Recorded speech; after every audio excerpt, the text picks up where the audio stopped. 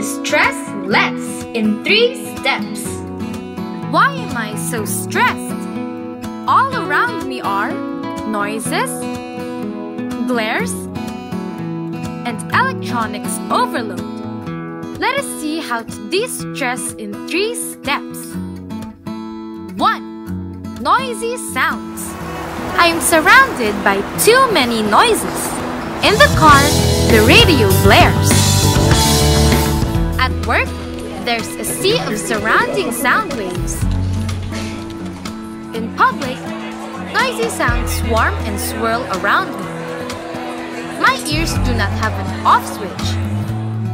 Throughout human history, ears warn our ancestors of dangers. How do we hear? Sound waves enter my ears. Tiny hairs and cell sensors change sounds into electricity. My ears send this audio input to my brain. My brain listens to the sounds that I say are important. Simply said, to stress less, I try quiet. I turn off the music and noise. I seek quiet places where I can listen to my own thoughts. 2. Light blares. Sunlight is the power source for life on Earth, including us. I am also surrounded by a visual flood of the glowing blares from artificial lights. This includes light bulbs, LEDs, and a sea of screens. How do my eyes work? Seeing starts when light enters my eyes. These cells send sight signals to my brain. Based on my interests, my brain sorts out which sights to pay attention to. Brains ignore most eye signals. My brain only has so much storage space. Think about how much visual data my eyes send to my brain. To compare, video streaming sends megabytes of data every second. Think how much data enters my brain. Simply said, I stress less when I close my eyes to shut off the light streams of optical overload. I get more sunlight like a nature walk to recharge my eyes with real light inputs. Also, we can seek out a dark spot free from light pollution. The dark sky canvas is sprinkled with cosmic starlight and hope. When you find yourself in a dark place, stare at the stars. Ideas and all fill our optical senses. They bring light and perspective into mind's gray matter. Throughout our history, we humans grow up with sunlight. Today, we also find ourselves surrounded by overlit seas of people-made lights. 3. Electronics overload. Today, we constantly touch, hear, and see our many electronic objects.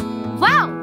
It's amazing! We have so much info and electric ability at our one-click fingertips. Before we can de-stress, we need to impress the importance of one simple fact. Our brains have limits. We only have so many brain cells. That is, we have about 100 billion neurons. This is like a 100 GB disk drive. Each brain cell connects to thousands of other neurons. This is how we think and remember things.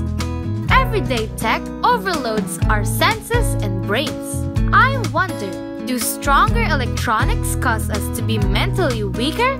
The result of the constant deluge of sounds, sights, and screens is stress. At some level, our overloaded brain thinks all input signals are real. This is why video games and action movies make our hearts beat faster. We cry at something sad on screen. We laugh at electro-funny things too.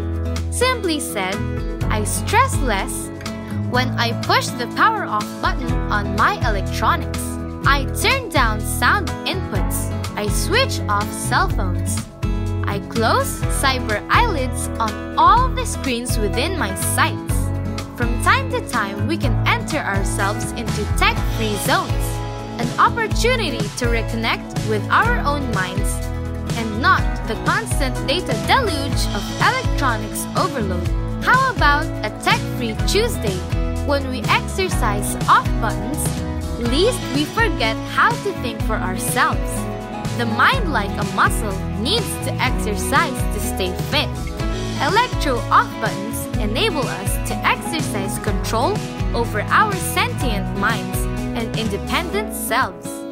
We stand alone on the shores of our own mind to reconnect our ability to self-think.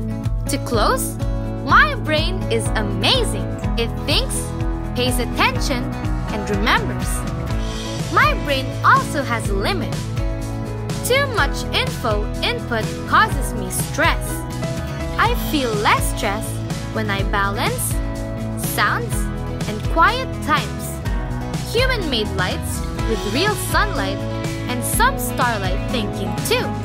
Simply said, switching these off and switching this on de-stresses me. It keeps me a stressless, self-thinking, and sentient human. See the catalog for more Alfred books. Printed copies are also available on Amazon. Over 3 million free Alfred ebooks have been downloaded